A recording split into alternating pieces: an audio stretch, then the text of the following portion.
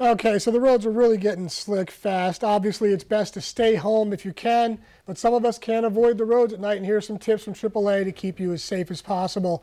For starters, never warm up your car in an enclosed area like your garage. That's carbon monoxide coming out of the tailpipe there. Make sure your tires are fully inflated, and never mix tire types. Be sure to keep your gas tank at least half full, that way your gas line won't freeze. And don't use cruise control while driving on slippery roads, and try to avoid using the parking brake as well. If you're traveling long distances this weekend and somehow get stuck, because you know there's a lot of snow east of us, you should stay in with your car so they can find you. You also want to make sure your exhaust pipe isn't blocked with snow and mud. And finally, perhaps the best advice, AAA says, just stay home.